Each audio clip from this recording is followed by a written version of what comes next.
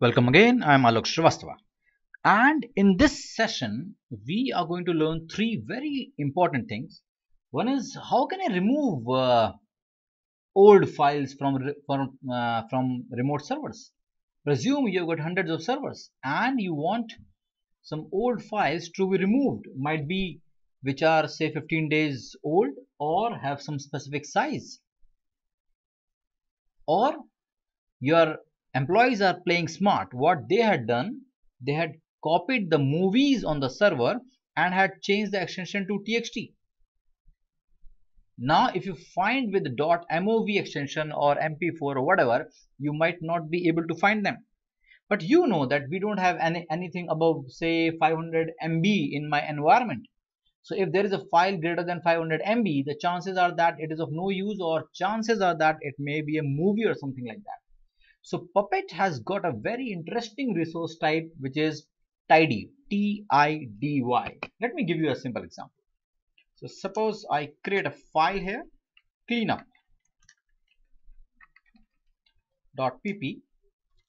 and I write tidy, and then the path which you want to search, right? And then say age, whatever, say 1 day, which are okay. Let me first go and see my temp. So if I go to temp, I'll see certain files here because we have just created the machine. So I've got some files which were created on 30th of May. Okay, so let's do that. Remove all the files which are more than 1 day old and some specific size, though I don't have a big size here, but fine. So I open this up, age 1 day. You can specify it in days, week. I'll give you some examples. If you want to specify in size, you can specify in size also. Size say 50 MB and recurs true. Recurs true. That means include the subdirectories as well. Very simple.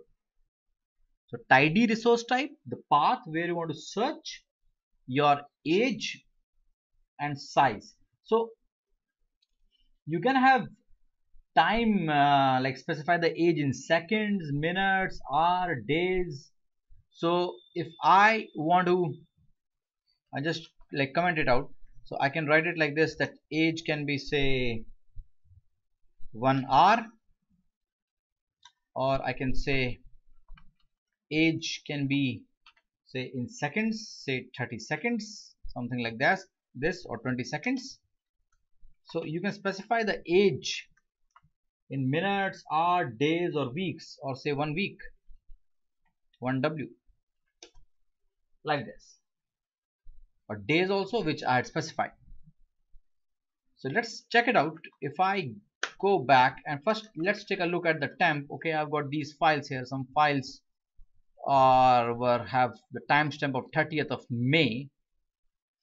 So if I run it, let me first check Puppet parser validate cleanup, and I give here Puppet apply cleanup. Let me see what tidy does. Oh, let's check it out.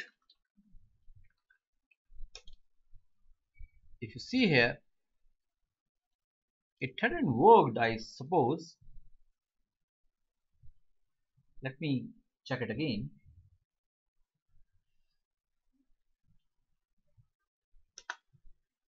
Tidy resource type, go to temp, age, size 50 MB, recurs true.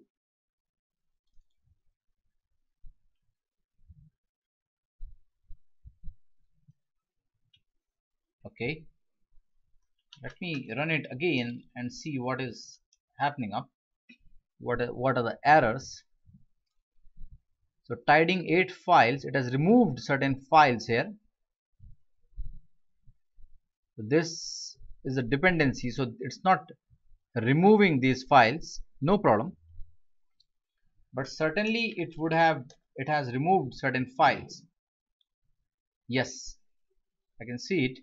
If you see, I've got these files, my swap, and I go on top before I had run this. So these files, system files, are not available. I should have used the word count, or let me create a big file and then do it, so that it will be much more clearer to us. So I create a file of say 50 MB, dd dev 0 of temp big file dot txt base sector is equal to 1 MB, count say 100. I'm creating a 100 MB file here inside temp big file, so it should be removed because the condition that I'm giving is size is greater than 50 MB. So if I run it, Puppet apply cleanup, and I 9 files, tidying 9 files. See here, big file dot txt is removed, so it's working properly. So in this manner you will be able to, I cannot find the my file, sorry, big file. So in this manner you will be able to remove or clean up your remote machines using the tidy resource type.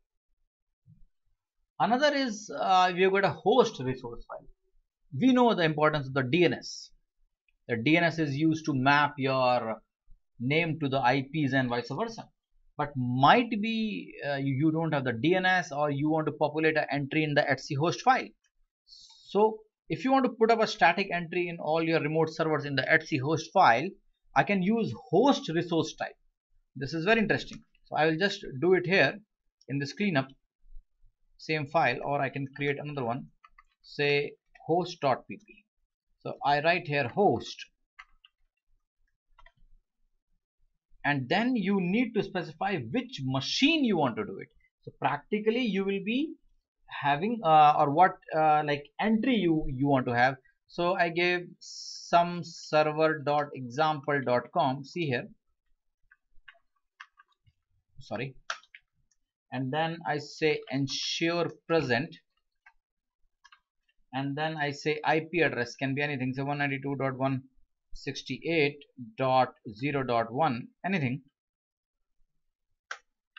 and target, and here I specify etc host. That's all. So if I show you my etc host right now, it doesn't have an entry of some server, this some server.example.com. So if I run it, Puppet apply host.pp, you will find an entry coming up in the etc host file.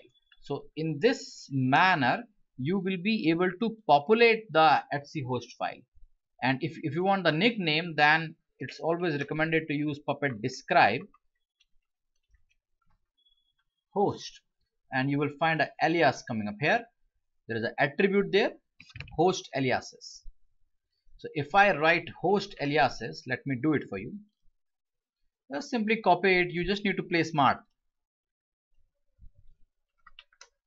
And here I paste it, and I say some server, anything.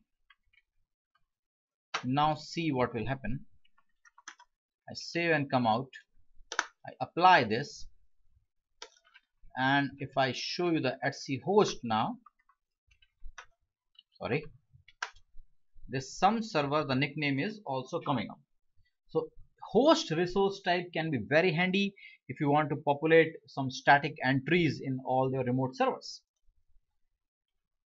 So normally what we do, we need to copy the complete file, source file. So if there is a change in the config file, so you need to push the whole complete source file, though the change might be of one line or couple of lines, but again the 100 lines will go. So sometimes you don't want the complete file to be overwritten. So we have a tool here, Augeas, which aims to simplify working with the different config files, and it will be easier to change the files. I'll show you a simple example. If I open my etc sysctl.conf file, I hope all of you will be aware of this file. I don't have any entry here, so I'll just copy this. The system default settings are in this file, no problem. So I can just try to get the things from here. I do a copy etc. Let me first see what exactly is in here. Yeah, so this is a file here, sysctl.conf. I'll just copy it to my etc sysctl.conf. So now I have this file. Suppose I want to change certain parameter here. Say this parameter I want to change. So one way is that I can write a complete file and then source it, right? The way we had done for HTTP. Another is I can use Augeas resource type. I copy this particular or locate the particular attribute that you want to use. So I will use the host one. Just use it. So I use a Augeas resource type. Augeas, say small change, anything. Comment or title can be anything. Context. Context means the file. So it should always start with files and then your etc sysctl.conf. The path will always start with files and then the absolute path, sysctl.conf, and then I say changes. I put a bracket here and say set, paste this value to 1. That means I want to change this. So instead of doing a source and copying the complete file, remember the class where we had done the Apache configuration file change. So we have to modify the file which is in my home directory and then I have to push the file. So if there is a small change, why to overwrite the complete file? It might be a huge file. Instead of this, I can try using this. So if I save and come out, let me show you the current sysctl.conf. That's fine. All the values are 0. Now let me apply this. I've done it in host, I presume. Let me check. Yeah, hosts. So I give puppet apply host.pp. See, it has executed successfully. That means if I view this file, it is 1. So I need not to overwrite the complete file or source the complete file. If you know the attribute and the values, it just simply works on parameter value. So after set, I'll just open it for you. After the set, it is the parameter and then a space and then the value. So need not to copy the complete file using the file resource type. If you have got a huge file and there is a small change or a couple of changes, you can safely use Augeas resource type. So I hope you find it very interesting. And this is for this session. Thank you very much.